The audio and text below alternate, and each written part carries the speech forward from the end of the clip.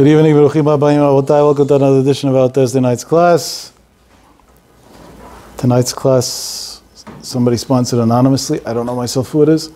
And the text that I got was sponsored anonymously in a way of saying thank you to Hashem for everything He does for me. So I thought that was very nice. I'll add on to his thank you, Ken Yiten V'chen Yosif, whoever it is, it should always be happy and healthy and have many reasons to be thankful.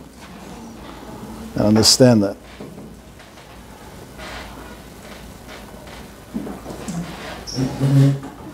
So I titled tonight's class, A Journey to Greatness. The word greatness is up for interpretation, and if we had to take a poll amongst thousands of people, you'd probably get thousands of answers. Each person defines greatness on his own perception. So I'm not here to go down that road of what the correct translation to being great is. Maybe it should be done some other time. I want to talk about the journey, because sometimes the journey is actually more than the outcome. Definitely when it comes to a Jewish perspective.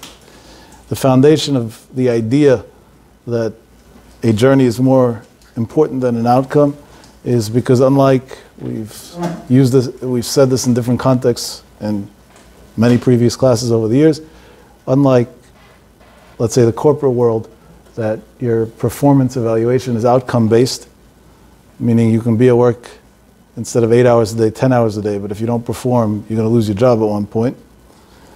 By God, it's not like that. God doesn't evaluate the outcome. He actually evaluates the journey. Lo alecha amlacha ligmor. It's not your job to finish, to succeed. But at the same time, velo ata ben chorim libatel mimena. That doesn't give you the cheap way out of saying, okay, if I don't have to succeed, so I don't have to try. The Chafetz Chaim briefly proves this from many places. Amongst them, one of his places that he proves it from is in the prayer that we say when we do a siyum on a masechet. We say, Anu ratzim v'hem ratzim. We run, meaning we put time and effort into something, and the nations of the world do. We go and get reward, and they go and don't get reward. If anything, it seems the opposite. One who learns in Kol gets $84 a week in Lakewood Yeshiva right now. Hopefully soon they'll be getting a raise, but that's currently the salary. Now most of them learn about 80 hours a week, so they get paid about $1 an hour. And if you work in the corporate world, especially if you have an executive job, you definitely earn upwards of $100 an hour. So it seems like they go and they get reward, and we go and don't get reward, it seems like. So the Chafetz Chaim says an interesting thing. There's also another quote there, together with this. Anu amelim v'hem amelim, same idea. We work and they work, and again, we get rewarded, they don't get rewarded. And he says it doesn't seem to be the way it is. So the Chafetz Chaim says exactly this idea. He says that by HaKadosh Baruch Hu, by God, your reward is for your effort, not for your outcome. Your outcome is a bonus. And the bonus primarily is for you, that you feel satisfied because you feel like you got some sort of outcome, which is a big pitfall. Many people don't feel they got the outcome, and as a result give up on making the effort. If they would understand that the goal is not the outcome, the goal is the effort, they would never give up. Remember that. That's a big game changer in life. And that's the only way, continuing what we said last week, to rationalize the whole Elul and Rosh Hashanah Kippur. Because we do play holy for about 40 days, on and off, more or less, each one in his way, and then business back to usual. It wouldn't make any sense if not for the journey being the goal. So even though business back to usual, unfortunately, later, but the journey itself was valid and valuable. And as a result of that, that makes sense. So the Chafetz Chaim says if somebody would work and put in a lot of effort but not produce, his example is actually with clothing. If somebody went to a tailor and hired him to make him a suit, and he spent many, many hours with the suit but never made a suit, you're not going to pay him for his time. Because you ordered a suit. You didn't order him working many hours. And if he had a way to do it in 5 minutes, that's perfectly fine with you. It doesn't make a difference. You just need what to wear. And you're paying to have what to wear. What it takes to get there doesn't make a difference to you. Same idea. in pretty much everything in life. You don't go, if you went into a restaurant and ordered dinner and then got a check without the meal, and they tell you the chef worked very hard but burnt all the food, I don't think you would pay the check. Rightfully so, because you didn't pay for the chef to work hard. You paid to have what to eat. And if you didn't have what to eat, then goodbye. It's like that in everything in life. But HaKadosh Baruch Hu, it's not like that. He pays us for the effort, or he looks for us to make the effort. What ends up happening? Who cares? Because who cares? You already succeeded. You made an effort, you already succeeded. To the point that Chazal say that if a person had the intentions in doing a mitzvah and had something come up along the way and he wasn't able to do the mitzvah, God considers it as if he did it. We once said over from Chaim Kanievsky that he said an unbelievable chidush, a practical chidush, meaning chidush in halacha, a way of thinking. He said if somebody had plans to wake up early in the morning to go learn or to go pray or whatever, and he set an alarm clock, and he woke up in the morning, but the Yetzer Hara got the best of him, and he shut off the alarm clock and went right back to sleep. So he's not going to get reward for learning because he didn't end up learning, but he's going to get reward for 12 hours of preparing himself to go learn. And the preparation for a mitzvah is greater than the mitzvah itself. So his intentions when he went to bed didn't go in vain. He actually accomplished a whole lot just by the thought of tomorrow is going to be a better day. And the same thing in everything. And therefore, when somebody during Elul or Shana Kippur says this coming year I'm going to do better, even if he doesn't end up doing much better, he accomplished an unbelievable accomplishment in Shamayim. Because just the intention, just the thought, the train of thought along the way was already a huge success when it comes to the way Hashem looks at the world. So we see from here that the journey is an extremely important thing. The problem is that in order to go on a journey, you have to have a motivation. If I tell you get into a car for 12 hours and drive to nowhere, there's actually a version of torture, it was literal, that was used in interrogation tactics in dictatorship countries that didn't entail inflicting physical pain on somebody. It entailed giving them meaningless tasks. The one who actually invented this was Paro. He was the first one who invented this idea. This is one of the greatest levels of making somebody suffer. Paro had the people build and Pitom Ra'am said, because it was a meaningless task. Whenever they thought they built something, it sunk, and they never got anywhere with it. And that's the ultimate way of breaking somebody's spirit completely. Paro invented this idea. Later on, historically, in many dictatorships, this was utilized. They had people that they wanted to break in one way or the other, whether it was for the purpose of interrogation or just outright evil, do meaningless things for the purpose of breaking them, because that'll break one's spirit. So if I tell you to go into a car for 12 hours with no destination and no purpose, and you decide to try it anyway, every minute of those 12 hours are going to feel like living hell. It's going to be total torture. But if I tell you to go in a car for 12 hours, and at the end of the 12 hours you're going to come to one of the nicest nature places in the world and have a really, really pleasant vacation, then is 12 hours in a car pleasant? No, definitely not. But you won't suffer the whole way, or you'll find ways to make the best of the way. You may even put on some music, do this, do that, keep yourself busy somehow, talk on the phone, I don't know what. And it won't be the end of the world. Why? Because there's a goal. You're trying to get somewhere. So a journey really means that you need some sort of motivation in order to go on a journey in the first place. If you have some motivation to be on a journey, then the journey will last. You'll actually do it. And it'll also be somewhat of a pleasant ride, we'll call it. If there's no incentive to be on the journey, then either you won't go on it in the first place, or even if you go on it, you'll resent it and as a result quit very quickly. So if you want to have a journey to succeed, to accomplish something towards coming to God on Rosh Hashanah with something positive, then there has to be a purpose to go on that journey. So let's take our own little journey here to see if we can find the meaning to a journey. In the Sefer Chuta Meshulash, HaChodesh Resh Zayin, it talks about Rabbi Akiva Eiger. Rabbi Akiva Eiger Zatzal founded a hospital. Akiva Eiger was a Gaon Olam in Torah. Gaon Olam in Torah, there's no way to describe. nothing that we can relate to in his great mind, what a genius he was in Torah. And besides for learning, he felt that there was a need to also do chesed, to do for others. And one of the many ways that Rabbi Akiva Eiger did chesed was in the town of Pozna that he lived, he founded a Jewish hospital. Years later, the Tzanzarov did the same thing after World War II in Netanya in Israel. He opened the hospital, Lanyado I think it's called. It's to benefit those who unfortunately aren't well. But not only did he found the hospital and arrange the money to build it and to get it up and running, he was actively involved. And his active involvement in the hospital, that means he was giving up from his learning time. The big Gaon Olam, with all his tshuvot and chidushim and hagaot and halacha, and Gemara and other things, gave up on all the Gaonut, on time from all his ingenious learning, just for the sake of this thing. And on a daily basis, it's brought down over there in the Sefer, he used to go visit the sick people in the hospital. He would go visit Bikur Cholim. But not just randomly visit. He would take interest in each and every one, as if he was the doctor. He would take interest in each patient's situation. Is it getting better? Are they treating him right? Is he feeling better? Akiva Eiger wasn't a doctor.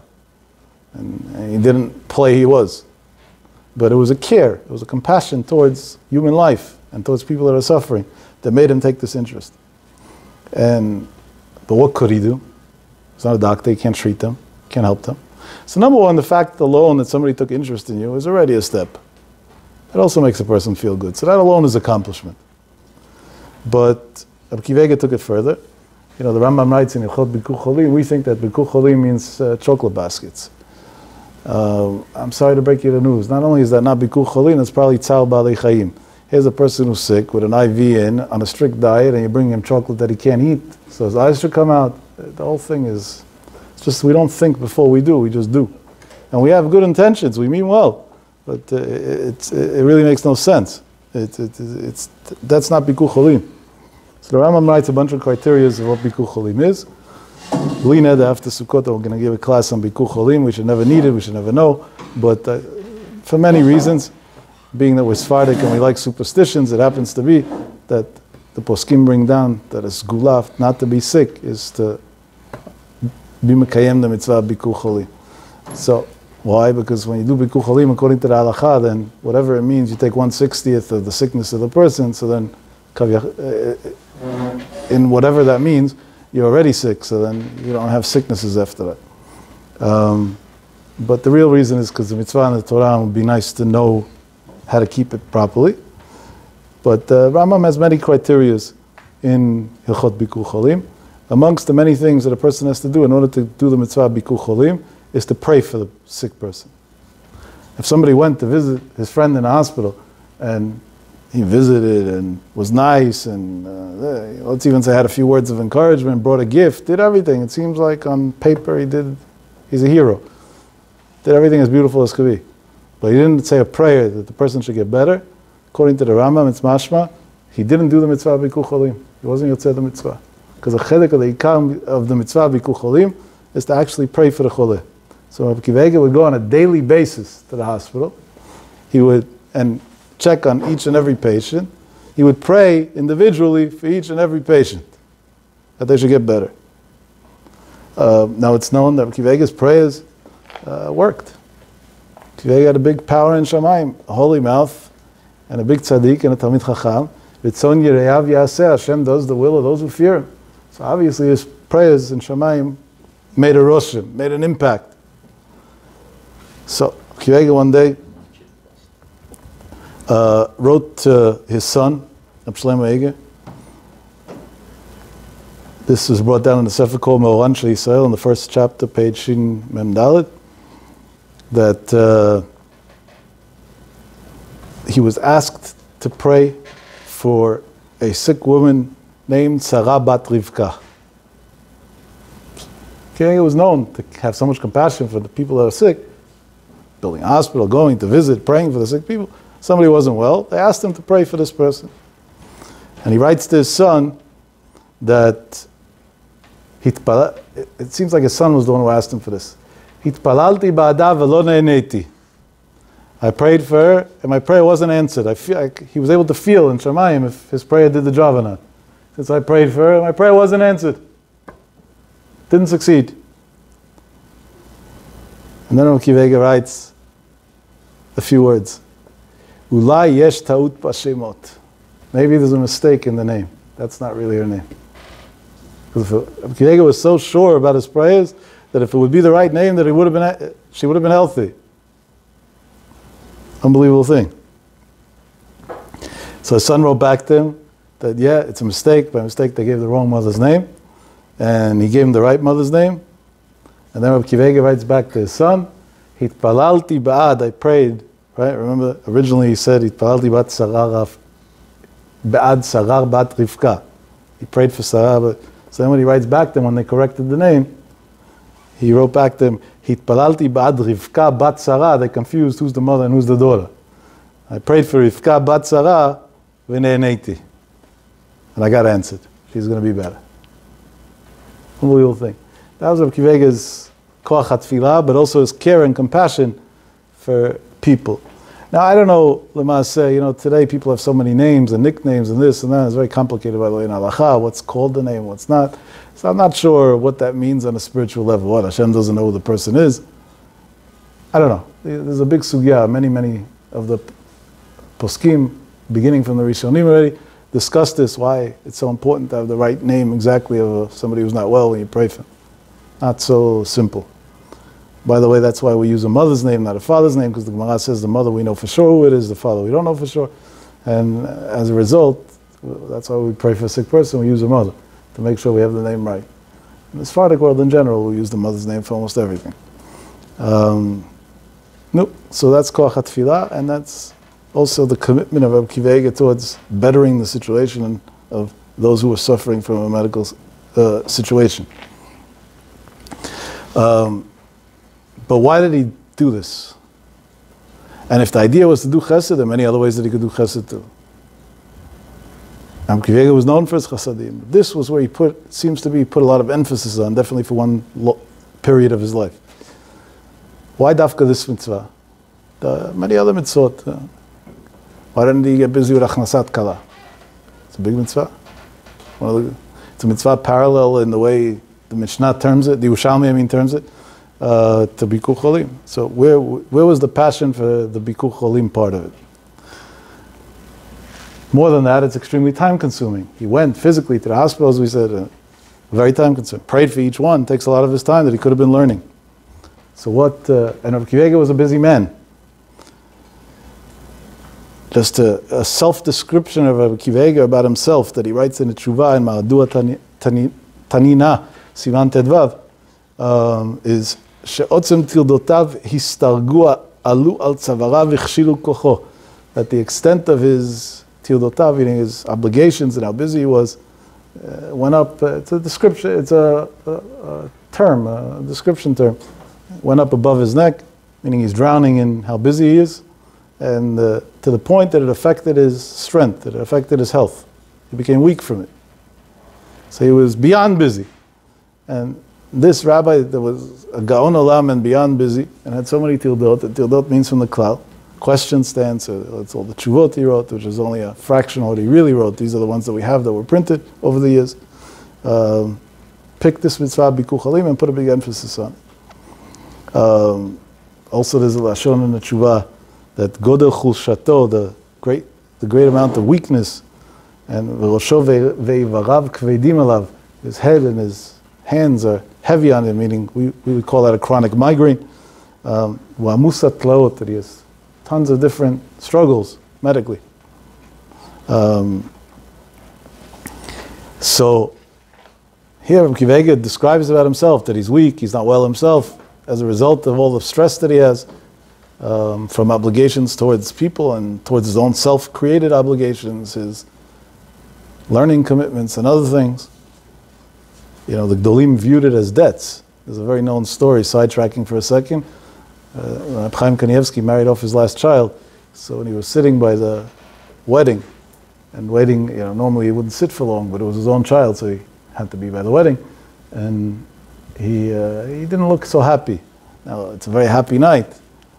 So his mechutan, meaning the other father, came over to him and said, Rabbi, it's a happy night. Huh? He said, yeah, it's a happy night, but I have such chovot, I have so many debts because of it. So he took it literally that, Chaim doesn't have money, and weddings cost a lot of money, especially in Israel, to buy an apartment or whatever. And he felt terrible that because of, he's paying for half. He should have paid for the whole thing because of he only paid for half, so now Chaim has debts and it's affecting him. So he tells him, don't worry about it, I'll pay everything. Now you have no more chovot. And if you have any other ones from before, then tell me, I'll take care of it. So Chaim started laughing. So he says, what's so funny? So he said, not chovot like that. He says, I have a commitment to learning. Chaim learns 8 dapei Gemara every day, plus a few dapim in Yerushalmi, plus. There's a long list of commitments that he has. And now with the wedding, so the whole evening, I wasn't able to learn. So now I'm in big debts. What am I supposed to do? I'm behind on my learning to such an extreme. That was the Gdolei Yisrael's idea of, so that was Rabbi Akiva Eiger had all these self-created commitments to how much he's going to learn and the quota and how many tshuvot he's going to write and everything else. And he writes about himself that it affected his health, that to such an extent that it took a toll on him. So, why did he choose this mitzvah Bikuch Cholim? So comes Rabbi Akiva Eiger and writes that when I go into the hospital and I see this one is sick, his examples are this one with his lungs, and this one with his kidneys, and this one with his liver. It seems like those were the common illnesses that they treated in the hospital he established. When I leave, I understand how much gratitude I have to give Hashem, how thankful I have to be to God. That I have a headache or migraines, but not this. And then he says, and when I say the prayer, Eivarim shepilagta banu v'ruach unshama shenafachta b'apeinu, the limbs that you gave us and the soul, the life that we have, it's a whole different prayer already. It brings me to the realization of how much I have to be grateful for. Who's saying this? Not today, somebody who made a bracelet, thank you Hashem. And charged you for it. Thank you Chase Bank, that's what it really should say. Something else completely. The Gaon Olam, Rabbi Akiva Eiger, Kol HaTorah Kula Bal Peh, everything. He lived Torah completely, A to Z. He's saying that even he needed that wake-up call. It's disrespect to even say that about Rabbi Akiva Eiger, but he said it about himself, so I'm just quoting. Even he needed that to strengthen his gratitude that he has to HaKadosh Baruch Hu. Even he needed it. And that's why it was so important to him, dafka this mitzvah, and he put such an emphasis on this mitzvah. Now it's known from Rabbi Yitzchak Blazer Zitzal that he said about his Rebbe, Rabbi Yisrael Salanta. It's brought down in the Sefer HaMichtavim, Peitet. Mi shelo ra'ah b'chodesh Elul. Mi shelo ra'ahu b'chodesh Elul. Somebody who didn't see Rabbi Yisrael Salanta in the month of Elul. Lo ra'ah imat adina amitit miyamav. He never saw what it means to fear judgment in his life. And the same Alta from Slabot, Kelim also said, Rabbi Tzile and Netivot Or Samach Aleph, don't think that I'm such a genius to know all the sources like that by heart. I get a lot of help, Baruch Hashem. There's all different rabbis that over the years, quoted different things, so I got access to them. Amongst them, a rabbi that I like a lot, using a couple of sources that he quoted, Rabbi Aaron Teisig. I've used them in the past, his information in the past. Brilliant Talmid Chacham who knows a ton of things in Divrei Agadah, and other things as well, but also in Divrei Agadah, which is more rare. And it's very helpful. So Rabbi Tzile in Netivot Or Samach Aleph says that Yisrael Salanta the whole week would be on his own in, I don't know what to call it. I guess the same idea as the way we have upstate New York that some people go to in the summer or whatever. So there was a small town near where he lived, near where Yisrael's home was. I don't know how to pronounce it properly, so I'm not going to make a fool out of myself. And it was near Kovna. And he used to stay there during the week. A Litvischer version of Itbodedut, we'll call it that. And once a week, his students would go see him over there. And when they would come see him, this was during the month of Elul we're talking about, so they would come before Mincha, then he would greet them, then they would pray Mincha, and after Mincha he would put on a talit, and that was a form of respecting, and he would give a speech of Musar, Rabbi Shol Salanta, the founder of the Musar movement. And the description of Rabbi Itzler, the student, about his Rebbe's once a week Musar speech after Mincha was that it would be bibchiyot atzumot, with great tears. You talk from the heart, great tears. Beitpa'alut atzuma, with a great awe. Ad asher namas libeinu, until our hearts melted. He had a huge impact on the students, this once a week speech that he would give to them after Mincha. One week they came, one of the years, to see their Rebbe. Now they're used to the routine. We come, there's Mincha, after Mincha, there's a speech that gives them the big chizuk for the week, and then they leave. And they show up, and there's no Mincha, there's no nothing. Then he tells them, you know, let's pray Mincha. They pray Mincha, and now they think the routine, right? He's going to put on his talis, and they're going to have the speech. And there's no talis and no speech. And he tells them that we're going to go on a walk a little bit instead. Bishol Salanta was, the Tenuat Musar. Today there's nothing left of it, but we're not a generation that's capable of dealing with that. It's the way. But in those days they were stronger. So going on a walk in Elul, that wasn't Rabbi Yisrael. Okay, but the Rebbe says what to do.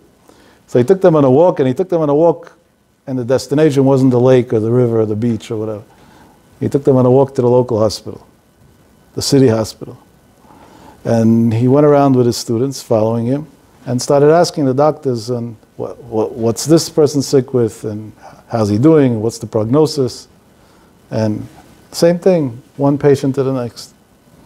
And he made the doctors give him great details, not just a general, has this illness. All the details of the illness, what it does, and how much the person suffers from it, and why, and what's the cure, and is the cure painful or not, and is there a chance to cure, or there's no chance to cure. Like this, digging into the tiny details of every situation, as if he was going to study medicine now. This is Elul by Rabbi Yisrael. This is definitely out of character. This is not Rabbi Yisrael and Elul at all. The whole thing didn't add up. But the doctors had respect for him, so they explained to him about lung diseases, they explained to him about this, they explained about, they gave him all the graphic details about everything. And then he would hear the people, screaming in pain and suffering. This was before the days of strong pain meds like we have today. And so the suffering was to the full extent. There was a big tzar, it wasn't simple at all. It wasn't simple at all. And so the students saw what was going on, but at the same time, then they left. When they left, they were sure. So now he's going to give a speech at least, right? They came all the way for that. This is the weekly. And we saw, looks at them and said, no, let's daven ma'ariv. Let's pray Abit. So at that point, they couldn't stay quiet anymore. So they turned to him and said, Rebbe, wait, but what's with the speech? What's with the speech? That's what we came for. We came to hear. What happened? What's with the speech? So Rabbi Yisrael told him these words. This is Rabbi Itzler saying about his Rebbe. He said, could there be a bigger Musar speech in the world than what you just witnessed walking around in the hospital? Is there any bigger Musar class in the world that I could give you? What could I add? There's nothing that I could possibly add. He said, and then he elaborated. He said, when a person realizes to what extent all his limbs and everything about him, anything physical about his body, is 100% in Hashem's hands, and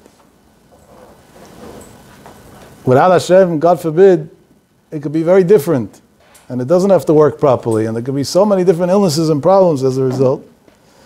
Then he understands also what the Navi Yeshaya says, Al mi batachta ki maradta bi. Who do you have faith in? Meaning Hashem saying, not him. Ki maradta bi, that you rebelled against me. Who do you think would do a better job than me? that you went to somebody else instead of to me. Okay, that's the biggest Musa in the world. And then Yisrael concluded and he said, and also now you know how much and what you have to be grateful for. No. So we say in the prayer, right? Even if our mouth would be filled with song like the ocean and kids, all different descriptions, we'd never be able to thank Hashem even for achat me'elef alfei alafim, even a microscopic number of all the good that a person has to be thankful for. And that's why David HaMelech says, the Chavat HaLevavot brings us down in a whole piece where he talks about how thankful a person has to be. David HaMelech says in Tilim Lamed Hey Yud, Kol atzmotai tomarna Hashem mikamocha. All my bones, and bones is not a parable, it's literal. The fact that I have bones, that alone says Hashem mikamocha, God who's like you. And lahavdil alfafei avdalot, medicine advanced a lot. So you just look what there was available 50 years ago, not even so long ago. And look at today. Yes, COVID threw the world a little bit off and made us lose trust in the medical system. That was an Emunah wake-up call probably. But medicine advanced to the point that they already had discussions about if it's ethical or not to clone man. Cloning, right? The famous cloning discussion back in the 90s. We came a long way. It's amazing what today people can do. There are medical professionals that can save lives in ways that didn't exist. An interesting psak halacha. Again, I'm not saying this for everybody, I don't know, but I've heard this multiple times from Chaim Greneman, who was a Talmid Muvak of the Chazon Ish Zitzal, and pretty much everything he said was always quotes from the Chazon Ish. Chaim Greneman, besides being Gaon Olam in Torah, was also a Gaon Olam in medicine. He understood medicine in ways that the biggest doctors had no understanding of. And in Israel, people would go ask him medical questions, and he would call the doctor and tell the doctor what to do. He wasn't a licensed doctor, but he understood the dynamics of medication more than the doctors did, so he would guide the doctors how to treat their own patients. And the doctors respected him, even the non-religious ones in Israel, because they couldn't argue with his brilliance. It was just simply brilliant. And Chaim Greneman, when people would consult with him on what to do with this illness, with that illness, so he would give advice. And when it came to cardiac issues, he would do a lot of the diligence on the patient's condition, more than other things, and primarily for the purpose of coming out with one outcome. Is the procedure that has to be done, which he knew what had to be done, urgent, or if we wait a year, it won't make a difference and the person's not at risk and it won't harm him? There's certain things, let's say a person has, God forbid, we should never know, a leaking valve. So if it's not leaking a lot, then even if it's not done, fixed right away surgically, it's not, it doesn't risk a person so much. Now, this wasn't medical advice. I give you a disclaimer. No one should get any ideas in there. Every person should go to his cardiologist and ask him in every situation individually, and God forbid, nobody should ever have that problem. But there are many cardiac issues that we know one day they'll have to be treated, but right now, it's perfectly safe to leave a person the way he is. So, in situations like that, where he found that something could be treated today, but doesn't have to be treated today, in every other illness, he would say, treat, why wait? Go do whatever it is. Here's what to do, and go do it. Here's a good doctor, here's the treatment. When it came to cardiac issues, he would say, wait. So, on more than one occasion, I asked him, Rebbe, what's the difference? When we come to you with this condition, which technically is even less dangerous, you send the doctor right away and get it done. And when people come to you with certain cardiac issues that aren't urgent, again, I stress that aren't urgent and won't affect the person negatively if it's with, you push them off. So he told me a very interesting thing. He said that cardio is the area in medicine, at least it was, but I think it still is until today, that advances the quickest, that evolves the quickest. Meaning the difference in treatment and the new inventions in many areas. If any of you are a doctor, nurse, or anything in the middle, PA or whatever, NP, then I'm sure you know this. It's one of the fastest evolving areas in medicine for many, many years already. It's not a new thing, years upon years. Because so in a regular sickness, even if it's not pressing for today, the probability of something better or a better way to treat it coming out in 3 months from now or in 6 months from now when it will have to be treated it's almost zero. So why wait? There's a chiyuv to take care of yourself. And Hashem gave permission to a doctor to heal, and therefore go get it taken care of. But in an area that in 6 months from now, could be they'll have such a better way of going about things that the current treatment won't be necessary. And the greatest example is many evasive procedures that had to do with the heart that we used to do years ago. Today we do without opening up the person, many. So why should the person go put himself into a sakona of a complicated surgery when it could be in a few months from now he won't need that surgery and it'll be able to be done in a better way, in a less evasive way.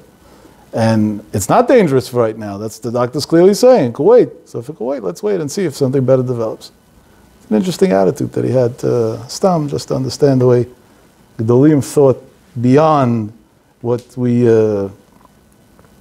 but that's... Kol atzmotai tomarna Hashem. That's just the flesh and blood. So with all scientific advancements, and with how much we advance in the medical world, there's one area that we never advanced in, never made any accomplishment towards. To generate life from its core, we have no way of doing. We could repair a person's heart, even put a new one in, transplant. We could do a lot of great things. Save people's lives right and left in all different ways. But to create the origin of life from zero, that medicine was never able to do. And they never will be able to do it, by the way. Because that's a yesh me'ayin, that only Hashem could do.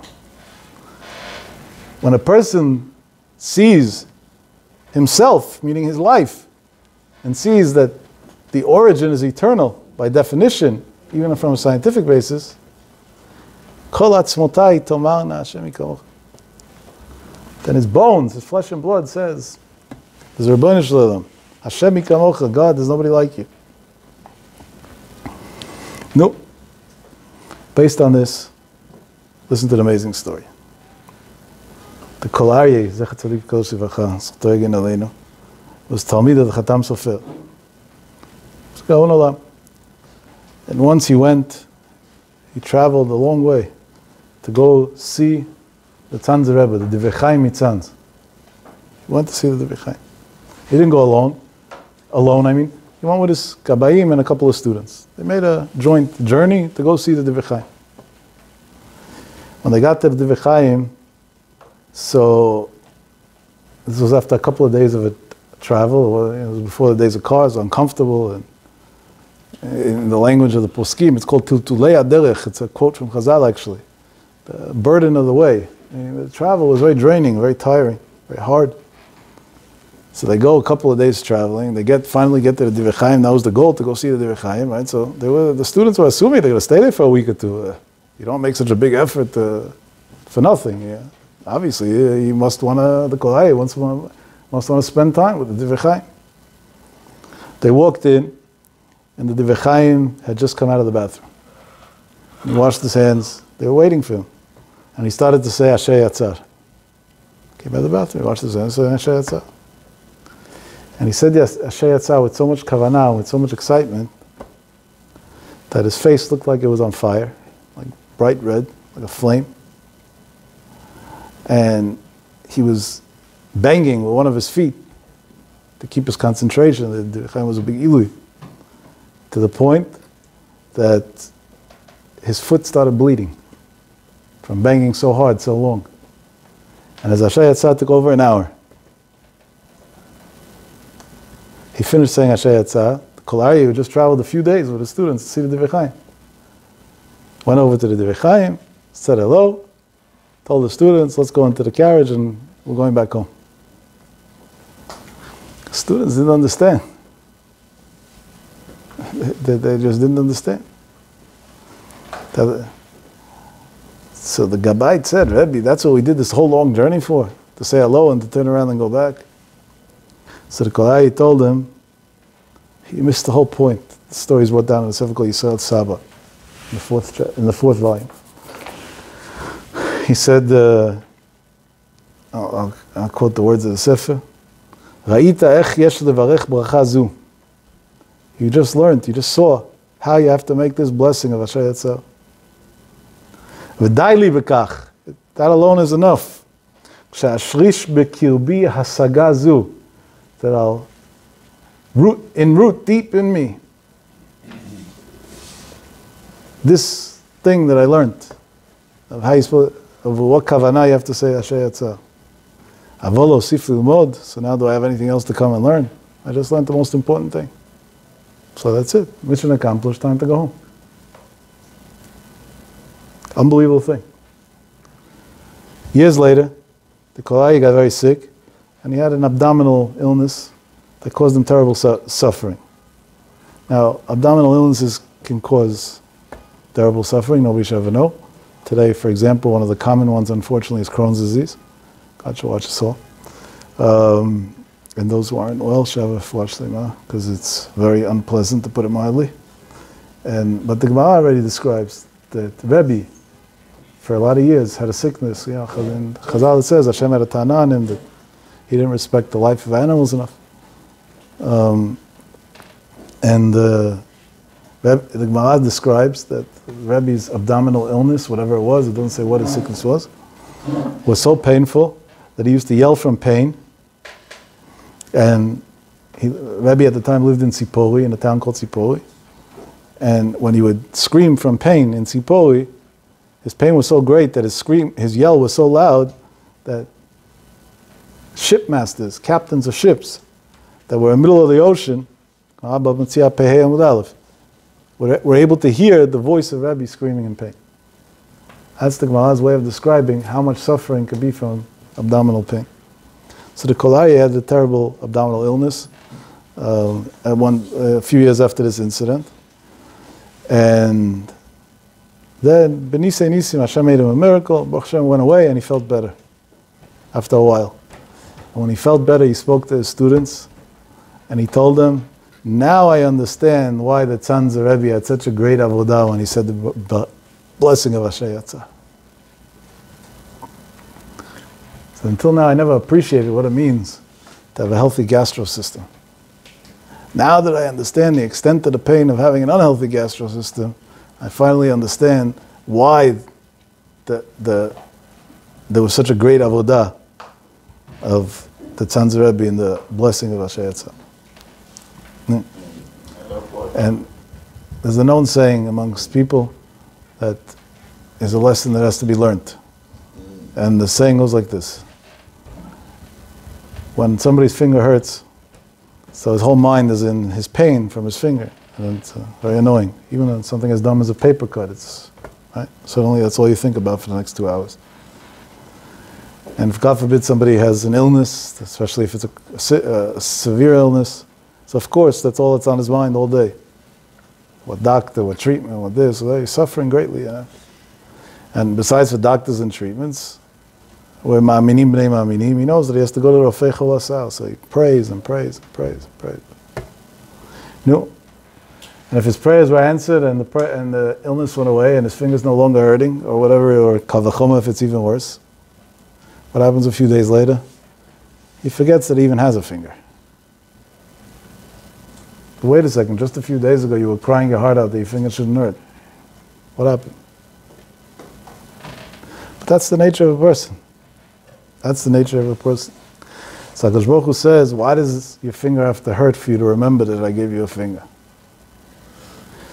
Many people took great losses in life. I'm not only talking about money. Losing loved ones, losing relationships, losing other things. And spiritually, the reason why it happened was because they didn't understand to appreciate what they had when they had it. So Hashem had to take it away, so they realized what they had. It's a very frightening thought, by the way. It's known from the Yisod V'Shorosh Avodah, I used to snuff tobacco. And before, you would say, I wanted to say the example of smoking cigarettes, but I know today it's controversial. Some people say you're not allowed to smoke cigarettes, unhealthy, whatever, so I don't want to upset anybody. But tobacco, that was what he used to do. Before every, cigarette's an easier example. I'd say before every puff, he used to say a prayer. Ribono shel olam, thank you, Master of the world. Ani modeh lecha, I thank you. Sheimtzeita li, that you invented the tobacco, and that you gave me a nose that I'm able to snuff the tobacco. If we really lived with Hashem, now these are very high levels, I don't expect anybody to be there, but at least we should be aware that it exists. That not only will we say Sha'akol before we drink a cup of water, water is only if you're thirsty, so a cup of Coke,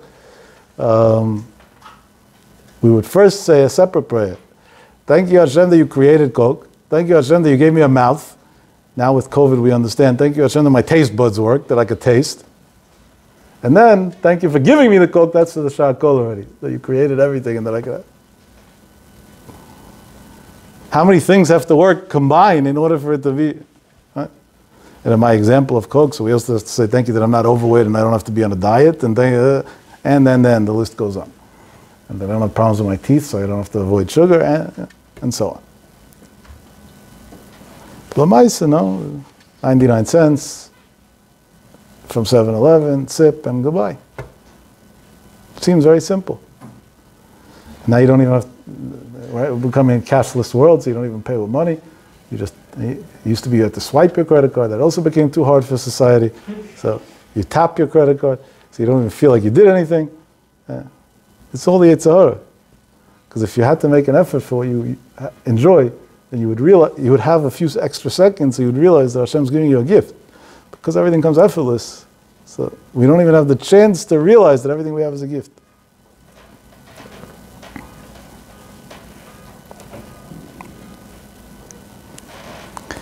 When the Yisod V'Shorosh Avodah in a sefer called Sha'ar Mayim, which the whole sefer was written about the Inyanim of Tshuva in the month of Elul, describes different things that have to do with Tshuva. He writes, Teiradna Einai Mayim, my eyes have tears pouring out of them. Why? Shereshita Tshuva, the first thing that a person has to do Tshuva on, what will we say? Not keeping Shabbat, not eating kosher, there's a long list of things maybe that we could think of. It doesn't quote any of those as the first thing.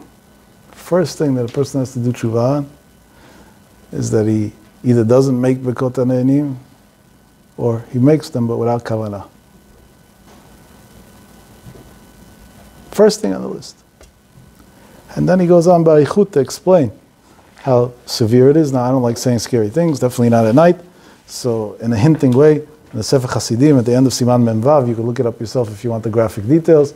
He brings down a story about somebody who passed away, and then came in a dream, whatever it is, and they asked him what happened over there in the world, upstairs. The punchline is, I'm skipping a lot of the details, because again, I don't like saying scary things, definitely not at night, and definitely not the young people. But the punchline is that he said that the most severe thing that they judged him for wasn't all his sins. It was whether he said thank you for the food he has. That was the number one thing that Hashem demanded from him. What's pshat in this? What's pshat in it is, we started off saying that in order to go on a journey, you have to have a motivation. You know what the biggest motivation to be on a journey to success in life is? To realize that the fact that you're alive and you're able to go on the journey is the greatest blessing ever. That is the number one motivation that you could have. I'm here and I'm able to go on the journey. Just that alone is the biggest push to be successful. It's the biggest push to want to be a better person spiritually, physically, financially, every way. The number one push that exists. It's an unbelievable thing. We don't think about it a lot, but it's an unbelievable thing. And we see clearly. So the Shosh Avodah, it says that that's the Kara Tshuva, the main Tshuva in Elul, is on this subject. By the way, the Likutei Ramal, from the Tzaddik Moshe Leib Misasov, Zechet Tzaddik Levacha, when he writes about himself, obviously in his great anava that he had, he writes, Mi ani hakaton shebaktanim, who am I, the small of the small, the smallest person. Me'olam lo yareti mipnei adonei adonim, I never had yirat shamayim. Halavai, we should have, when we're 120 on our deathbed, 1/1000th of the yirat shamayim that Moshe Leib Misasov had. Halavai. You're not going straight to Gan Eden. They can create a new Gan Eden for you. That's how big of a Gan Eden you're going to need. And he writes about himself, Mi ani, who am I? I never had yirat shamayim. When he describes what it means that he never had yirat shamayim, that if not only for this sin, that he says 100 brachot every day, that's already, otherwise we could all say that we say 100 brachot every day. That would be a nice start. Without the fear of Hashem, אשר בעוונותיי הרבים, there were my great sins, אני מכיס להשם יתברך, I upset השם יתברך, ברוך הוא ברוך שמו, 100 פעמים בכל יום, 100 times every day. אוי לי ואוי לנפשי, that's how he ends that piece. Woe to me and woe to my soul. It's an unbelievable thing. I'm telling you, I also have to work on this. It's sometimes you go to a restaurant, you eat for 2 hours, but the blessing is not even 2 seconds, and then you're not even sure when you left if you said it or not. Did I say Birkat Hamazon? What does it mean, did I say Birkat Hamazon? You should say, did I eat? That would be okay. Did I say Birkat Hamazon? Rabbi Kanievsky once told me that Reb Chaim doesn't know what he's eating. It's not, doesn't make a difference to him. He eats to be healthy, he trusts the people around him, they give him food to be healthy. But he knows if he ate or not. How does he know if he ate? He says, my husband's able to, he's able to go days without eating also. His whole head isn't learning, he doesn't feel it. He said because he keeps a very stringent calculation of a mea brachot every day. So he knows how many blessings were given to him that day, so he knows by default if he ate anything in it. If he's missing blessings, so that means they didn't bring him mizonot today, they didn't bring shrakot today. That's what she told me. Interesting way of analyzing things. We know this restaurant opened up, that one opened up, the other one opened up. In this place they have a better steak, in this place they have, that's what we know. Nothing wrong with that, by the way. Hashem gave us things to enjoy. That's fine, assuming it's kosher. But Reb Chaim, he knows there was a mizonot or there wasn't a mizonot today. That's what he knows. There was this, there was. No, b'kitzur, but to go into this attitude of superficial thank yous, that not only Hashem doesn't want, it's a slap in his face. Don't say thank you if you don't mean it. That's why you have to embed it in yourself. Why did Chazal put such an emphasis on Mea Brachot? Because Mea Brachot is 100 times a day that a person trains himself that you have to be thankful for every breath you take. It's a self-training thing that has no end. I've seen people, not only in the religious world and not only in the Jewish world, I've dealt by the Goyim also, not a lot, but some, that actually keep diaries, not of what their mood is and how they're feeling. Get over it, as they say. About all the things that they have to be thankful for. And some people can't do all the things, 5 things, 10 things, whatever, there's different. And there are many, many studies, by the way, that people that suffer from chronic depression, if they keep a journal of 10 things that they have to be thankful for every day for a period of time, it's argued how long that period is, but it's not that long, it's anywhere between 30 and 90 days, they beat, naturally, their depression. Tons of studies that prove it. Because the person suddenly learns a real value to life. And now it's not only a real value to life, that doesn't take away from all our struggles. Yeah, we have tons of struggles and tests and suffering, and Hashem Yaakov, we should be an end to this already, but in a happy way. Sheikh should come, people shouldn't suffer anymore. But again, this is our point. It gives you a reason to stay on the journey, to stay on the path. And when you're on the path, A, you're already a success, as we proved right at the beginning, and B, besides, Chazal say, right, Rashi says over there by Rachel married Rav Akiva, even though he didn't know how to learn or anything, just because he committed that he was going to go learn Aleph Beis. Because Rashi writes that the derech is, the way he is, somebody that goes to learn Torah, so he becomes an Adam Gadol. Becomes Talmid Chacham. The derech is when a person has a motivation, an incentive to have a relationship with God, he becomes the Yirei Shamayim. Something becomes of him. So the Maaseh, if we had to summarize, Chazal talk about, based on the Pasuk, Dvarim Yud, Perek Yud, Pasuk Bet, V'ata Yisrael ma Hashem Elokecha shoel mi'imach ki im lira et Hashem Elokecha. This is a Pasuk that's talking about Tshuva. What does Hashem ask from you? Ki im lira et Hashem Elokecha, that Yishav Yirat Shamayim. So Chazal learn out, Gemara Menachot Mem Gimel Amud Aleph, Amud Bet, sorry. Menachot Mem Gimel Amud Bet. The Gemara learns out, Al tikri ma elo me'ah. Ma, don't read it ma, mem hey, ela me'ah, add in an aleph, 100. And from there the Gemara learns that a person has to, from here we learn that a person has to say 100 brachot every day. What do we see from here? That in the psukim that talk about getting close to Hashem and tshuva, the description is of the Torah and the psukim, Torah Chazal and the psukim, is to say 100 brachot. Meaning to be a thankful person. We envision tshuva either as a joke, God forbid, or as something extreme. I don't know, doing Ta'anit Tibur for 40 days and jumping off the bridge, or I don't know, going to the mikveh 84 times and going this and doing that. That has nothing to do with tshuva. That has to do with OCD.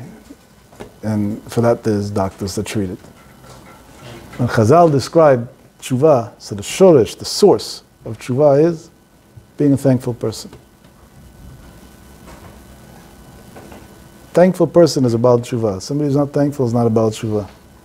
Missing the point. The way Chazal teach us is we have to be modeh al ha'avar, thank for the past, v'tzoek al ha'atid, and pray for the future. We learn that from Leah, that she stopped having kids. Atamod miledet, so the Ramban writes that because she said, Apam modet Hashem, now I'll thank God, but she didn't say that Ken yitem lechen yosif, that Hashem should give me more. So Hashem said, okay, you said thank you, that's beautiful, that means you have enough, so we don't have to give you any more. So we always have to know how to thank, and Hashem shall help further. That's why the Nusach Birkat HaMazon is based on that. That's why, for example, Shmoneh Esrei has that. On one end, we're very thankful, Modim Anachnu Lach, and other things, and the praise of God, and many other parts of it. And then there's a whole list of requests as well. Because we're Modeh al ha'avar, we thank on the past, and V'tzoek al ha'atid, and we pray for the future. A close friend of mine, this story became very famous a bunch of years ago, but I'm telling it to you firsthand, went into a Michal Yehuda Lefkowitz, Zechet Tzadik V'Kadosh Livracha, from the Shei Shivat Panovich Aktana. He was a guy, Tzadik Yisrael Olam, Gaon Olam, there's no way to describe. And he asked him, Michal Yehuda, it was a few days before Shana, he was a big Talmid Chacham, close to him, big Talmid Chacham. He said, Rabbi, it's a new year and that, it's customary to take on something new. I want to take on something new for the new year. What do you think I should take on? Give me an eitzah, give me advice of what I should take on. Now we're talking about a person who on his own merit is a huge Talmid Chacham, who was going into one of the Gdolei Israel at that time, and Michal Yehuda Lefkowitz. What would you expect? I don't know. I would expect to add an hour learning. I don't know if that was possible because he probably learned as many hours as there were in a day, but whatever, in theory. Maybe to daven with the kavanot to the Ari, or the Rashash, I mean. Maybe I don't know, to go to the mikveh every day. So many things. Michal Yehuda told him the first thing you should take upon yourself is that you're not going to take upon yourself anything big. Because my experience shows me whoever took anything upon himself any big change, it never lasted. It's true. That's the Yitzhah's trick of Shana Kippur. Somebody gets up, a good rabbi, and he gives a firing speech before Tkiyot or by Ne'ilah, and everybody in the room promises that they're becoming the next Rav Shach. And that doesn't even last until Chazarat HaShatz. Because it's not realistic. So the first thing you should take upon yourself is that you're not going to take anything big upon yourself. That's number one. Number two, if you want an eitzah, what specifically? So his words were, take upon yourself that Asher Yatzar shouldn't be Tfilat HaDerech. What does that mean? Most people walk out of the bathroom and they say Asher Yatzar, but they're on the go, right? We're going somewhere. So while they're going down the stairs in the elevator and that, so they start the bracha by the outside of the bathroom, and they end the bracha in their car. That's normal, right? That's common practice. Maybe we could even be baditcher, like the baditcher Rebbe, and say something beautiful about that. Mikam Chaisel, even in the elevator, the same brachot. Unbelievable. But in reality, that's Tfilat HaDerech. You're on your way and you're saying prayers. So take upon yourself that whenever you say Asher Yatzah, you do it in one stationed place. Now, when I heard this, it wasn't when it happened. I heard it years later. The guy told it to me like this. He said, and I took it upon myself. But I took it upon myself feeling like cheap. Like, really? That's all I'm taking upon myself? He said, until I started. And it was one of the hardest kabbalot I ever took upon myself. And I didn't understand how Michal Yehuda in one sentence could tell me, don't take upon yourself anything big, and then tell me this. It sounds so simple, no? Sounds like the easiest thing to do. Try it. I tried it. It's not easy at all. If you last, God bless you. But I'm not I don't know Ramichida's Torah enough to know the way he thinks. I wish I did, maybe one day I will. But based on what we said, it's very simple. I told him that. Because that's a blessing of thanks. Thank you that you're healthy. If a person puts focus on a blessing of thanks, of gratitude, thanking God that his body is functioning properly, after that everything follows. Then he's on the path to be as successful as could be, because if he has who to be thankful for, then he has who to show appreciation to, and the list goes on. It's very obvious on its own. Because Baruch Hu should help that we should join this journey. And I really advise it, by the way. If anybody's capable, it's a good idea. It's a very, very good idea.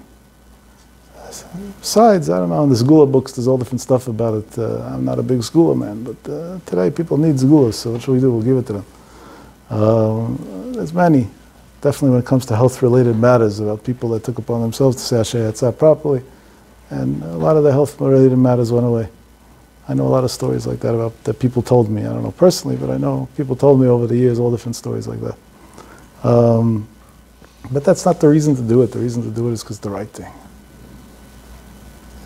And for somebody who doesn't know Hebrew so well, and this, that, I'm not saying a psak halacha, I'm just giving you an attitude. Now, the technicalities in halacha, ask your local rabbi how to... So, no, I don't know, maybe if you can't say it in Hebrew, you don't want to say that, but at least know to say thank you, at least that much. A lot of times I go to colleges, whatever, they have Jewish students, but they never even learned all of it. So to tell them to say Birkot HaNe'anim, it's not realistic until we first teach them all what, how to read and how to say Hebrew and whatever else. Or at least the English version of all the blessings for them to memorize, at least that. It takes a while. But I want to get the ball rolling so something comes out of it. So I said, just say, thank you, God, for the food. At least that. It's also a step. Be a person of thanks. Be a person of thanks. Go to sleep at night. Thank you, Hashem. Had a day. Another day to live. Wasn't so good. I had some problems, and this went wrong, and that went wrong. Yeah, it's true. It wasn't a great day.